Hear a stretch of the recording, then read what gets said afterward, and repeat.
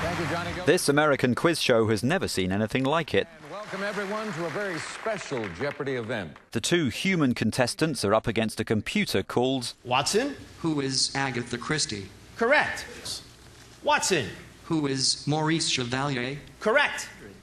Answer? Contestants are given the answers and have to guess the questions. Watson doesn't use the internet but has digested a library's worth of information. I do this because it was hard and difficult and challenging, and because if you succeed at it, what you've done is you've created a technology that can help people sift through and understand better all the knowledge that's out there in natural language content. It's got a huge, 15 trillion byte memory bank, but it has a hard time understanding, some simple English sentences that a human child, would understand. So you get funny misunderstandings. In one of the practice games, I remember Watson getting Jamie Foxx confused with Ludwig van Beethoven, Watson is said to be more advanced than Deep Blue, a machine that beats chess champion Garry Kasparov.